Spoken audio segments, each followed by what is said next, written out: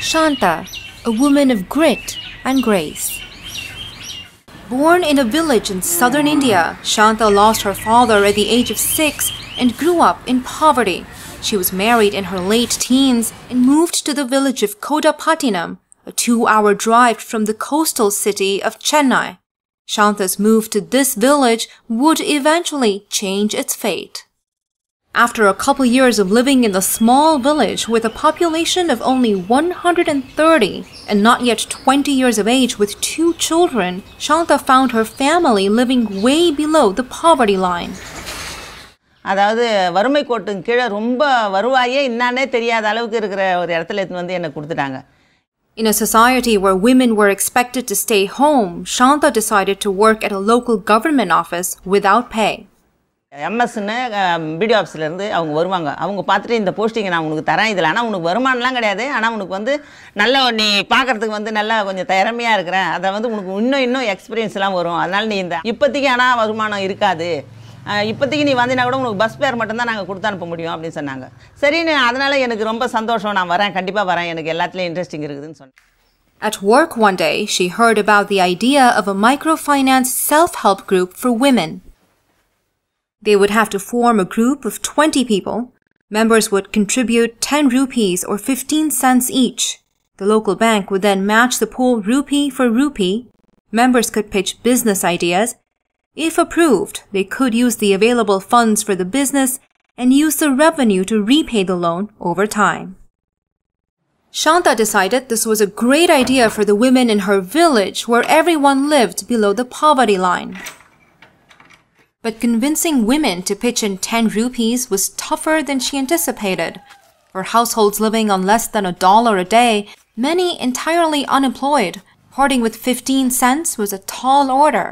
And with only 30 families in the village, there were only 30 doors on which to knock. எங்க வீட்டுக்காரர் வந்து வேலை இல்லாம இவ வீடு வீடா போய் உட்கார்ந்து நாயம் பேசின்னு வரா அப்படினு சொல்லுவாரு. In Kodapattinam, the female literacy rate is 68%, compared with 88% among males, according to the latest census. Before Shantha formed the group, women rarely worked outside the home. 20 பேர் ஒரு குழுவுக்கு வேணும். அதனால ஒவ்வொரு வீடா நான் தினம் காலை மாலை 2 வேளையும் போவேன் அவங்க வீட்டுக்கு. அதாவது நம்ம குழு சேர்க்கலாம், ரெடி ஆயிட்டீங்களா, அவங்க வீட்ல பேசிட்டீங்களா, எல்லார்கிட்ட கேட்டு சொல்றேன் எங்க வீட்டுக்காரரை கேட்டு சொல்றேன் அப்படினு சொல்லுவாங்க. It took her 2 years to convince them. ₹10 ஒரு புடி அரிசி அள்ளி போட்டு வைக்கலாம். தினம் நம்ம சமைக்கிற அரிசியில ஒரு புடி அரிசி அள்ளி போட்டு வச்சு அதை 1 கிலோ அரிசி அவன் ஒரு வாரத்துல அதை யாருக்குனா வித்துட்டா ₹10 வரும். அப்பலாம் 1 கிலோ அரிசி ₹10. பக்கத்துல கிராமத்துல குப்பங்க இருக்குது, அவங்க வந்து அரிசிங்க கேட்பாங்க. அப்படி கேட்கும்போது நம்ம அதை கொடுத்துட்டு Since rice was easily accessible from their own farmland, the women agreed to save rice and sell that instead. Soon everyone had 10 rupees to put down, and the Kodapattinam microfinance group was off to the races. Having picked up some basic accounting skills from the owner of the local grocery store, Shantha learned the rest and supervised the new group.